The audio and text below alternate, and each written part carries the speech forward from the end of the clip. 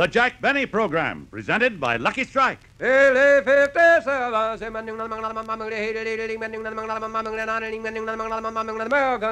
cigarette, it's the tobacco that counts. And today, tomorrow, always... LSMFT. No doubt about it. Lucky Strike means fine tobacco, and fine tobacco is what counts in a cigarette. So remember... LSMFT. Lucky Strike means fine tobacco. Yes, fine tobacco. Season after season, at market after market, independent tobacco experts, auctioneers, buyers, and warehousemen can see the makers of Lucky Strike consistently select and buy that fine, that light, that naturally mild tobacco. Fine, light, naturally mild tobacco. Real Lucky Strike tobacco that means a fine smoke for you. Yes, for your own real deep-down smoking enjoyment. Smoke that smoke of fine tobacco, Lucky Strike.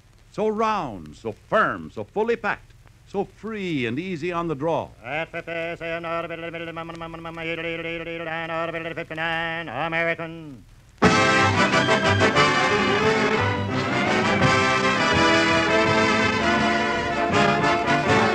The Lucky Strike program starring Jack Benny with Mary Livingston, Phil Harris, Rochester, Dennis Day, and yours truly, Don Wilson.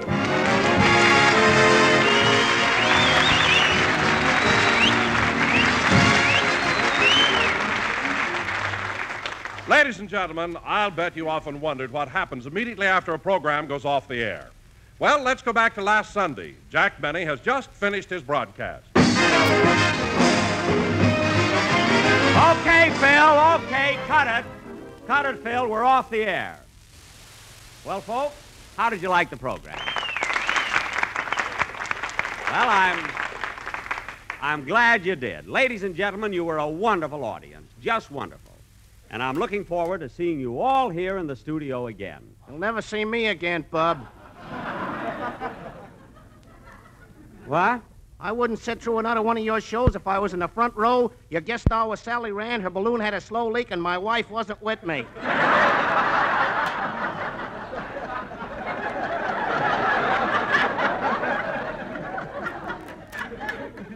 Well.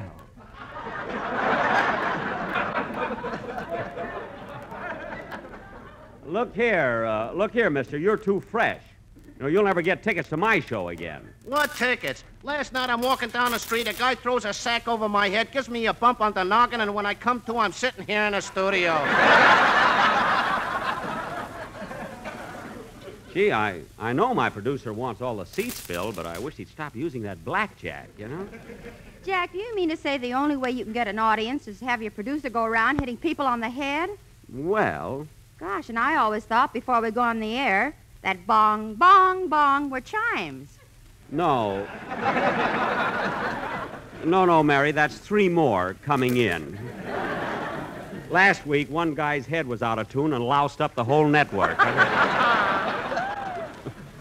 But we just give them a light tap on the head. It only raises a little bump. Little bump?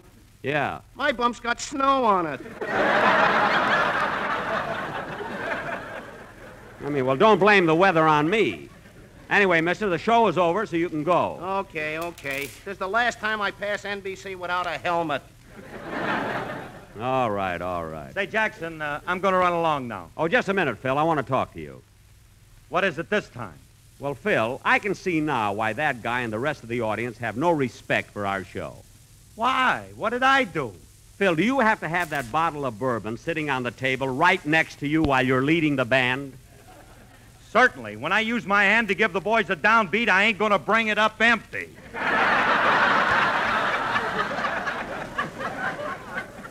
What? Can I go now, Jackson? The ice in my pocket is melting. Phil, I can't understand you. Standing out here on the stage in front of an intelligent audience. 350 people with bumps on their heads. And you act that way. I can't understand you at all. Nobody can understand me, Jackson. I'm a character. People love me for what I am. For what you are. Phil, that and where elephants go to die are the 2 unsolved mysteries of the universe. Believe me. But look, Phil, I'm not asking for good music. All I'm asking is that you and your orchestra look dignified. This is a big radio show. Tell your boys to take down that clothesline they got stung across the stage there. That's no clothesline. That's a direct wire to Santa Anita. Santa Anita? Now cut that out! What a bunch of guys. Phil, look at that new violinist you got sitting there during the whole program wearing a derby. Derby, that's a bump on his head. I have trouble getting people, too. That I'm sure of. Oh, for heaven's sake, Jack, why don't you stop picking on Phil? As long as I've been with you, you've had trouble with your orchestra leaders. Me? Yeah, I'll never forget how mad you got at Johnny Green when he wanted to put 4 clarinets in the orchestra. Well, that's where you're wrong, sister. Even though I was paying for it, I had no objection to Johnny Green adding 4 clarinets. I know, but you made him hire one man with a wide mouth. Well, I thought it would be novel. And oh boy, what George Olson went through with you. He even took a swing at you. So what? I was plenty fast, wasn't I? I'll say you were fast. By the time Olson took off his coat and rolled up his sleeves, you ran out of the building, took an eye test, and came back wearing a pair of glasses. Oh, Mary, why do you say things like that? You know very well that I try to help everybody on my program. Some help. He even cut my song out today. Believe me, Mary, people ought to know what I go through just to put on a show. He'd like to cut my song out every week. You know, Mary, there's a lot more to a radio program. I mean, than just talking into a microphone. If my mother was here, she'd punch him right in the nose. What? Glasses or no glasses. Dennis, what are you mumbling about? What? Oh, hello, Mr. Benny.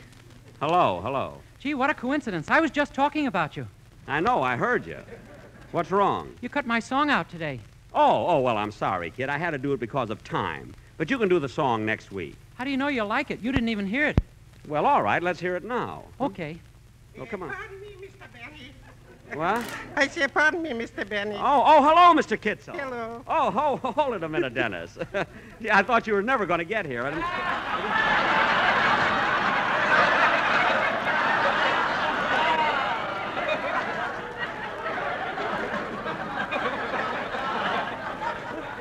I was going to do half of last week's show over again. The part that was good. But hold it a minute, Dennis. Look, if you came to see my show, Mr. Kitzel, you're a little late. You know, we just went off the air. Oh, that's all right. I was sitting in my car. Well, did you like the program? Did I like your program? I missed it. You I missed it? yes. Oh, I see. But I was in here to see your show last week. Good. Where'd you get the tickets? Who needs tickets? I was nonchalantly walking down the street when all of a sudden somebody threw a sack over me. I got a bump on my head, and the next thing I knew, somebody is whispering in my ear, "Welcome to NBC." Well, I'm sorry you missed the program today, but maybe you can come back next week. Huh? I'll try. By the way, Mr. Benny, if it wouldn't be too much trouble, will you please give me an autograph for my nephew? Your nephew? Yes, he's been in the Army 4 years, and he's visiting me from Oahu. Oh, from Honolulu, Oahu? No, Cleveland, Oahu.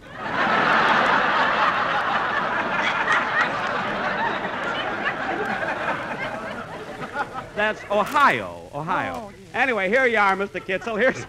Here's my autograph. Thank you. You're welcome. Goodbye, Mr. Kitzel. Goodbye. Try to get here earlier next time. Come on, Dennis. Dennis, let's have your song. I want to...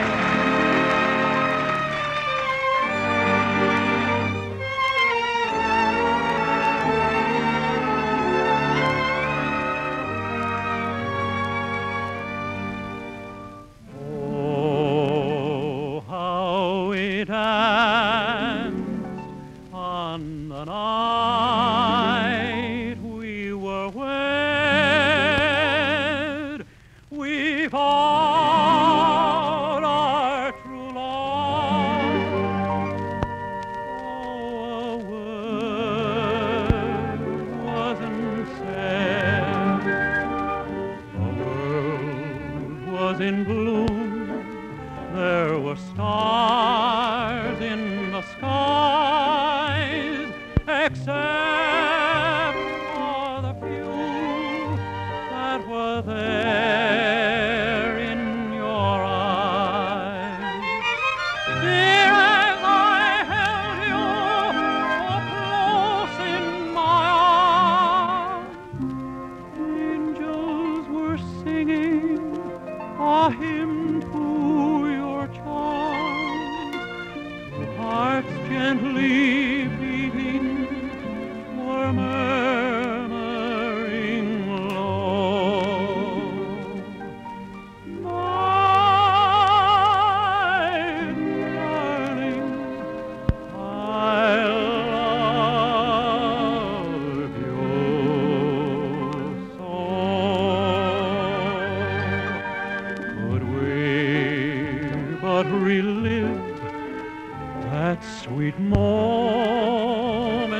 sublime, we'd find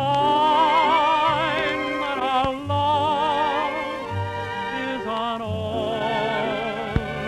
by time.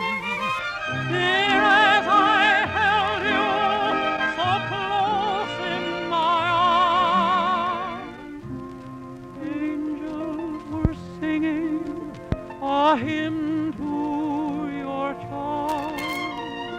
Two hearts gently beating were murmuring low.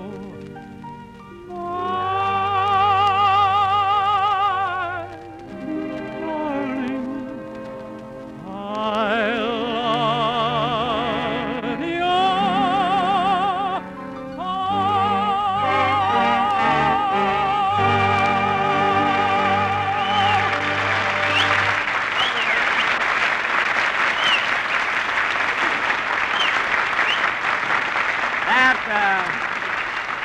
That was a swell song, Dennis. Very, very good. Come on, Mary, I'll take you home now. Okay. Will you drop me off on the way, Mr. Benny? Sure, kid, sure. Come on, let's go.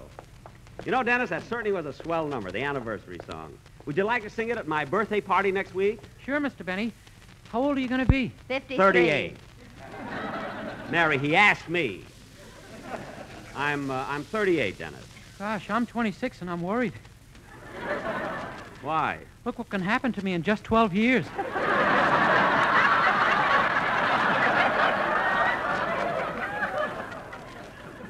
Well, don't worry about it, kid. Everything will be all right. Oh, say, kids, before we start for home, let's go in the drugstore here and get a soda, huh? Okay. Here are 3 stools. Here. Let's sit here. All right. Oh, there's that same soda clerk. I can't stand him. Well, my heart didn't go pitter-patter when you came in, Blue Eyes.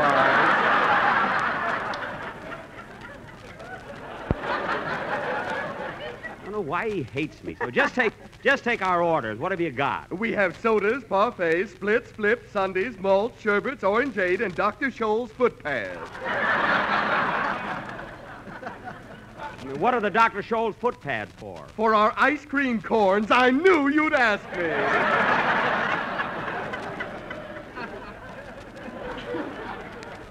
Oh, brother, I'd like to point him out to my producer. Waiter, give me a chocolate soda. Yes, ma'am. What about you, Dennis? Give me a banana split. I hate them, but I've got to have something expensive now that I've got my own show. Oh, fine. And what are you going to have, Headless Valley? Look, clerk, why is it I can... Oh, Jack, let it go. Just give him your order. Okay, give me a vanilla ice cream soda. Say, Jack, have you ever seen one of those soda clerks who can throw the ice cream up in the air and catch it in the glass? I can do that. You can? Certainly. Watch this. Whoops, missed. Sorry.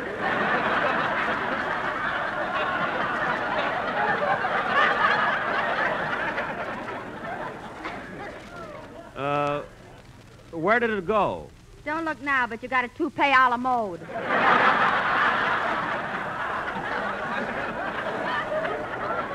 What? You mean that scoop of ice cream is on my head? Waiter, do something about it. All right, all right. What's taking you so long? I'm putting a cherry on top.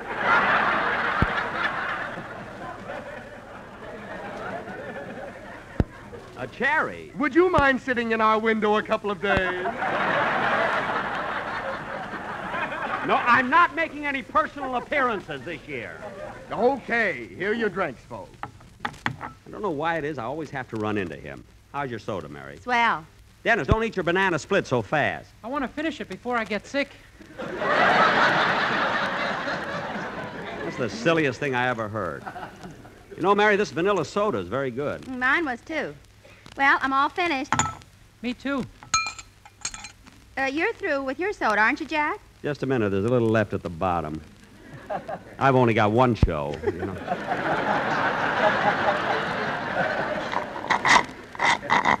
Oh, Jack, come on. Just a minute. If you strike oil, the glass belongs to me.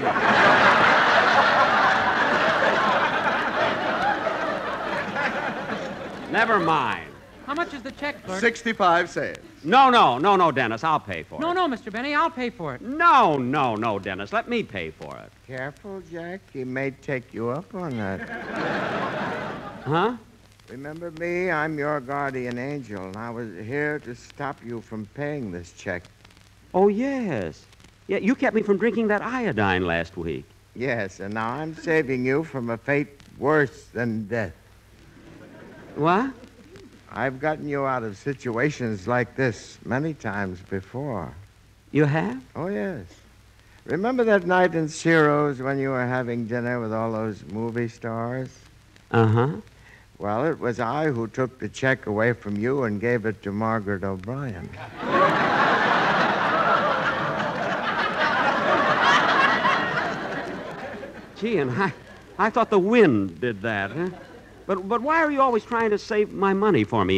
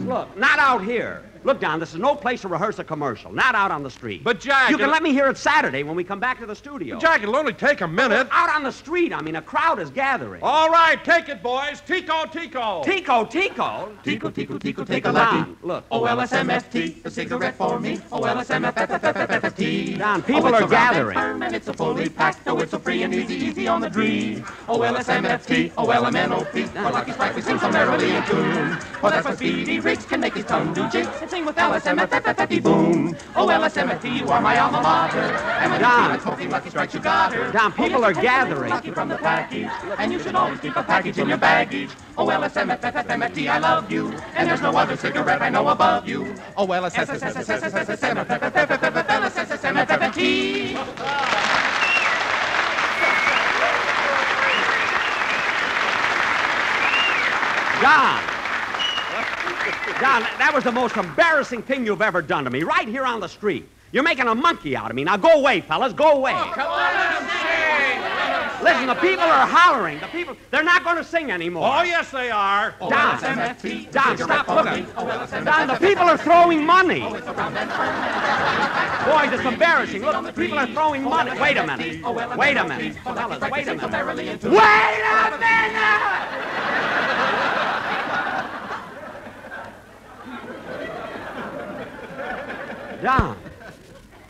Don, fully packed boy. What's the matter with you? Have you gone crazy? Oh, Jack, don't get all excited. But, Mary, imagine people on the street throwing money. It was embarrassing. You were so embarrassed. Why'd you keep picking it up? Because I'm just naturally neat. Now, come on, let's get in the car and go, will you?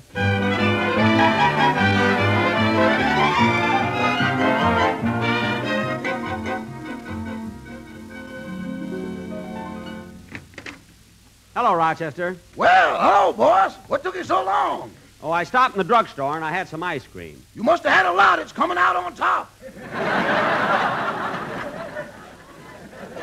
Oh, darn it, I thought he wiped that off. Rochester, did you hear my program today? Oh, yes, I listened to it with some friends of mine. What do they think of it? Well, we thought it had some nice moments.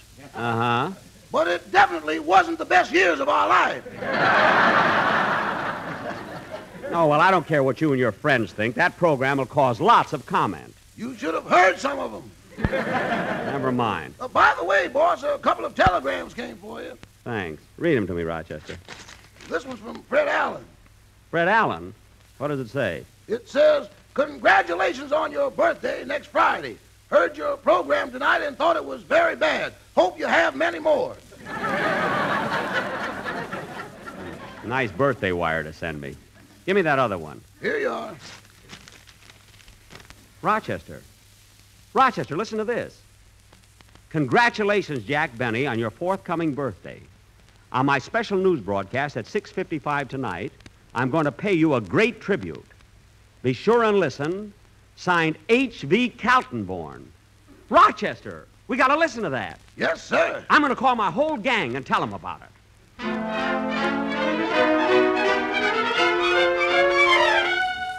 That's right, Mary. H.V. Kaltenborn at 6:55. He's going to pay me a tribute.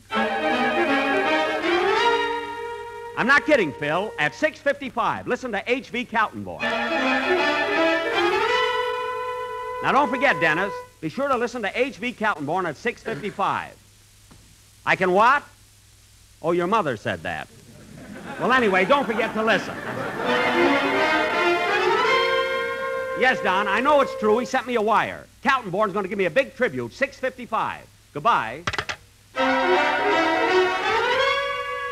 I know it sounds impossible, but it's true. Be sure to listen at 6:55. Rochester, who are you talking to? I don't know. I'm just calling numbers at random. Good, good. My goodness, look what time it is. Hey, Kaltenborn must be on now. Turn on the radio. Okay. However, more concessions were exchanged by the United States and Russia in the privacy of United Nations conference room. That's him. That's Kaltenborn. It was announced from London that the King and Queen of England were having a very pleasant ocean voyage on their way to South Africa. A light gale marred their trip temporarily, but once again they're sailing on calm seas.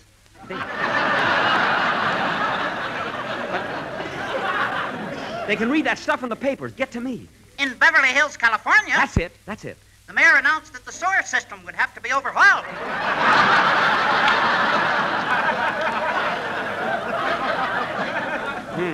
It seems that the pipes are inadequate to carry off the rains that pour in from nearby states.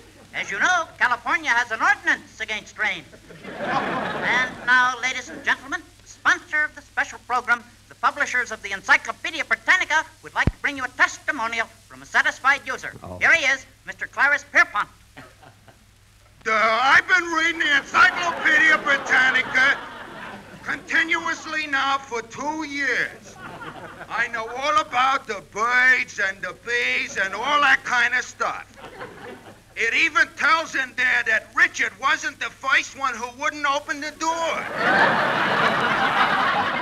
Gee, they got everything in there. Tell me, Mr. Pierpont, when did you buy your set of Encyclopedia Britannica? I didn't buy it. I was on information, please, and they hit me over the head with it. Oh, get that over with, will you? Now, back to the news. All over America, we're celebrating National Boy Scout Week. Since 1910, more than 13.5 million American boys and men have been members. Maybe I'm next. Now, ladies and gentlemen, I have a very special announcement to make. Here it comes, Rochester. That means me. What radio comedian will celebrate this birthday next Friday, February the 14th? It's me. It's me. This comedian, whom we all love and admire, is a very famous butler by the name of Rochester. Say, you're lucky he mentioned you, too. Yeah. Rochester was born in Oakland, California. Yes, and he attended the Oakland High School. After graduation, Rochester went to work in his father's store. What is this? Quiet, boss. I want to hear it. But having no love for business, Rochester decided to leave home and go to work for the Santa Fe Railroad. Rochester, it's all about you. Boss, please. After working for the railroad for 5 years, Rochester met a great comedian who was traveling from Los Angeles to New York. That's me. That was me. Tell him, Rochester. Tell him. You tell him. You're as close to him as I am. What? And the name of this great radio star who discovered Rochester and is celebrating his birthday Friday, February the 14th is none other than... We're sorry to interrupt, Mr. Kaltenborn, but here's another news item. What? It is raining in Beverly Hills.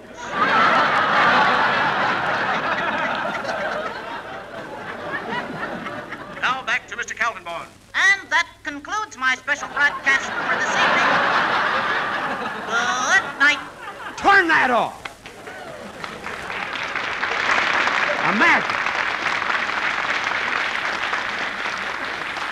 Imagine sending me a wire about a big tribute. He didn't even mention my name. You know, it's my birthday next Friday, Rochester, not yours. I know, boss. By the way, how old are you going to be? 38.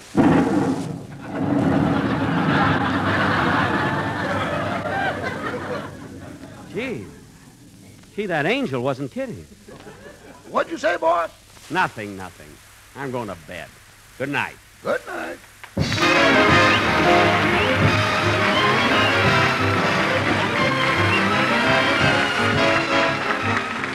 Ladies and gentlemen, the angel on tonight's program was played by that great star, Mr. Victor Moore, and H.V. Kaltenborn was impersonated by Ollie O'Toole.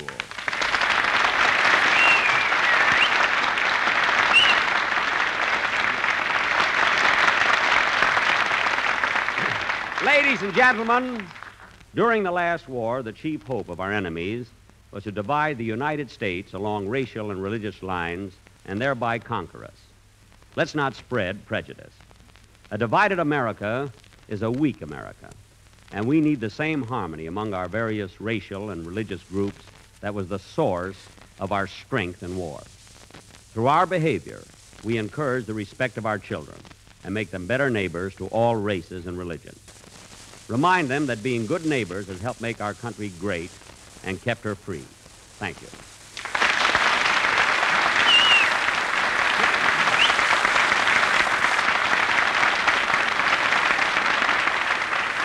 Well, Jack will be back in just a minute. But first, here is my good friend, Basil Rysdale.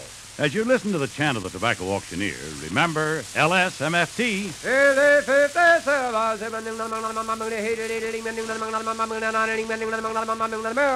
Lucky Strike means fine tobacco, and fine tobacco is what counts in a cigarette. Mr. John Lawrence Cummins, an independent tobacco auctioneer of Cynthiana, Kentucky, was born and brought up in the tobacco business. Here's what he said. I've sold tobacco at auctions for over 19 years. In all that time, I've seen the makers of Lucky Strike buy fine, good-tasting tobacco. Tobacco that's got quality, real quality. I smoked Lucky's myself for 22 years. Quote, fine, good-tasting tobacco. Tobacco that's got quality, real quality. Unquote. Yes, independent tobacco experts like Mr. Cummins can see the makers of Lucky Strike consistently select and buy that fine, that light, that naturally mild tobacco. Fine, light, naturally mild tobacco. Real Lucky Strike tobacco. LSMFT. Lucky Strike means fine tobacco. Yes, for your own real deep-down smoking enjoyment. Remember, LSMFT. Lucky Strike means fine tobacco. So smoke that smoke of fine tobacco, Lucky Strike. So round, so firm, so fully packed, so free and easy on the draw.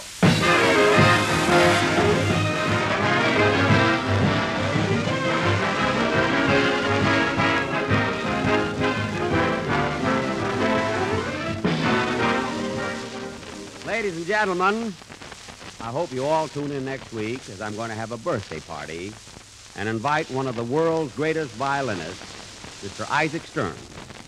And I'll also invite Mr. and Mrs. Ronald Coleman. I hope you'll all... Ladies and gentlemen, the rain in Beverly Hills has now turned to orange juice. Gee, I wish my swimming pool was empty. Good night, folks.